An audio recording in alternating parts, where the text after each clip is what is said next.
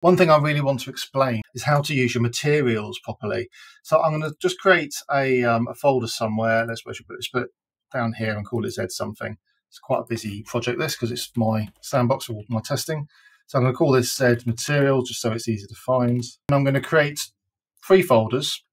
One is going to be material underscore masters, to instances, and material functions. First thing you do is you create a material master. This is very common. You right click in the browser, you create a material, and that material is automatically a material master. So I'm just going to call that material master. This is going to have all of the basis of the parameters in your project, in that material. All the other materials you use could be based on this one.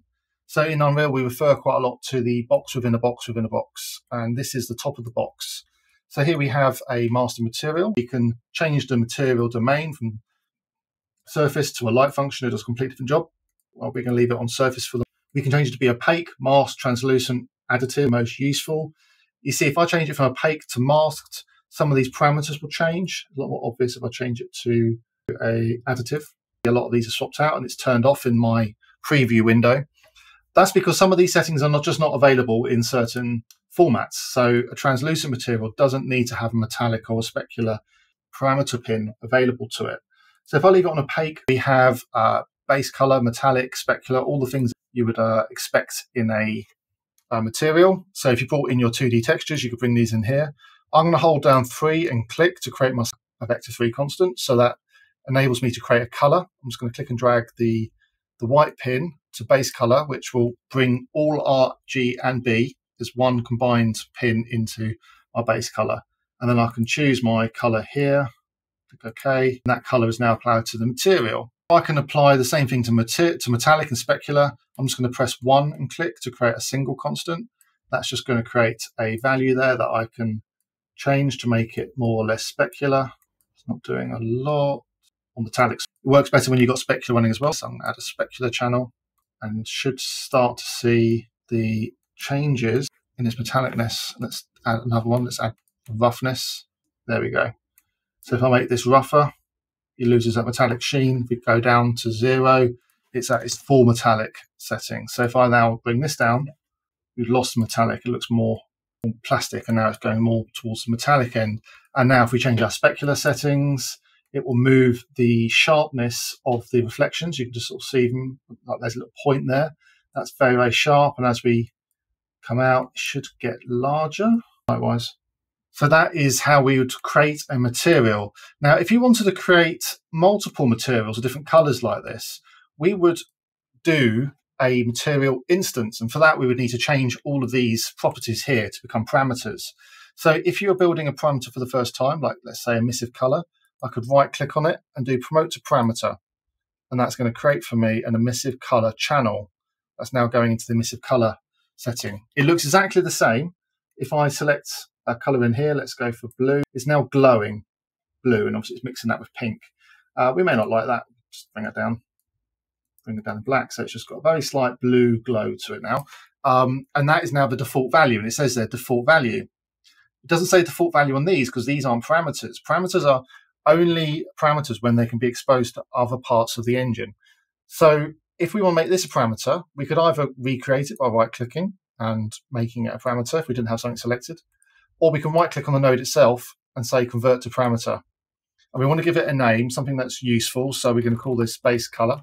I'm British, so it's got a U in it, as it should. And then we're going to do the same thing with these. We're going to do metallic, specular, and we're going to do the roughness. These are all parameters that will be visible in a child instance of this material. So I'm going to save this material. Now, this material itself may never get used in the scene directly. It lives here in the master materials, but it in itself is not going to be put in the scene. It would work. Let's just put a shape in here so we can see. Let's bring in a sphere, make it a bit larger, get the right. I've ended up moving the pivot. Oh, well, I'll just leave it there. No, I've selected the wrong thing. Everything's running slowly where it's screen recording at the same time. There we go. So I'm going to bring that material in. I can apply it to that ball, and that's the material applied to it. And it just appears in here as a normal material. That's not what I want in this situation. I'm going to reset this. The correct way to do it is to build the material master, and then we're going to create a material instance from it. So while we right click on it, we go to create material instance, and then we're going to rename this MI and pink. While I'm at it, I'm going to create another one, and I'm going to call it MI blue. Create material instance, MI blue. There we go. And you see that they are both pink in this instance. So let's just move these across into my material instances folder so it's nice and organized. Now, the pink one is fine because it's already pink. Let's double click on it and see what's going on. So here's our material. It looks exactly the same as the material master we built. It's pointing here to the parent material master. So that's how we know is the child of the parent master. Up here, we have got parameters. They're taking in the default settings. These are all the settings that we just left it at in the master material. So I don't need to change these to make it pink, but you can start to see where this is going. If we go back to the blue one,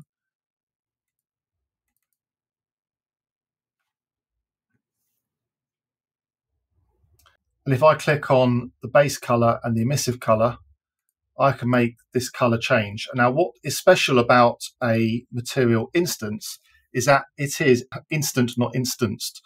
The changes you're making in this parameter will be apparent straight away, both in here and in your editor. So let's apply this material instance to our ball. And if I just make this window a bit smaller so it's easier to see what's going on, as I make changes to the color, you can see it live in the scene. And this is something that a master material can't do. Let's go back and demonstrate. Material master, let's apply that. The material master, I'd have to open up the entire shader graph, which could be very, very large, very complicated with lots of little nested sections and things in it. And if I make a change here to my material, change its color, it is updating it, but then I have to save it. If I don't, it will just revert back because it asks me, would you like to apply the changes? And if I don't want to do that, my changes are lost, and it all goes very horribly wrong as it does struggle to figure out what it is we're doing. So we don't want to be doing our materials with the masters. We want to be using our material instances in the way that I've just shown you. So that is how we operate material instances. But we did make 3 folders, didn't we? What is this third folder? Material functions. So material function is effectively part of a material master that lives on its own terms. So let's just go back and create a blank one. So right click. Now we don't have a material function setting up here. We have to come down here to material and create a material function. And we're going to call this MF underscore, and let's call this metallic, because this is going to be a tool for operating the metallic features within that fixture. So let's just open that up.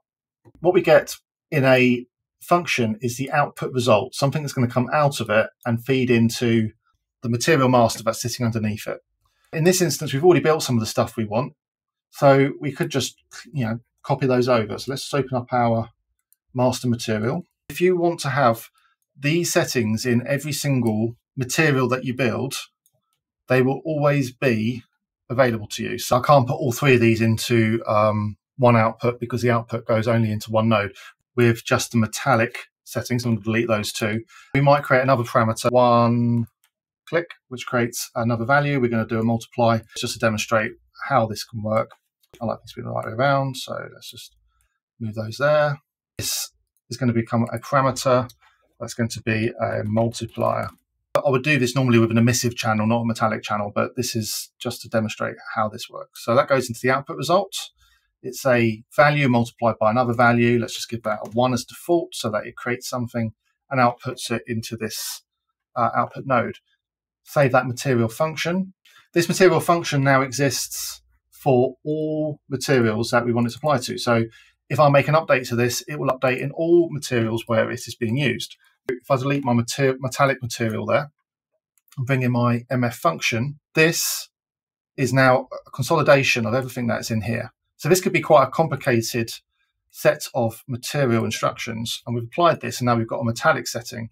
And if I've update this, and of course we made these into parameters, it will affect the scene. So if I go back into my material instances, and we should see now that the original parameter that could control the metallic, but also the multiplier that I put in, which affects the amount of the metallic. Now we have the metallic and the multiplier, and this will be accessible to every single material on an instance basis. It's different on every single one, but If we wanted to completely modify the material function, for instance, I've changed this to a different scale of metallicness. So let's do that, and maybe let's multiply it there. So you see it's creating a random number. That's the material instance changed. If you go back to the material function, and if I change the name of multiplier to attribute, and I save this, you'll see that that will now propagate to anything that is referring to that material function, which includes the material master that this is referring to. And now you see it's become called attribute. So material functions can then be made available on anything. So you could have one material function that does something that's very useful to you, that you use all the time. You could put it into your default project, a template project that you use for all your projects. So you can very quickly construct complex materials out of things that you've learned from other projects. And that is how you control material.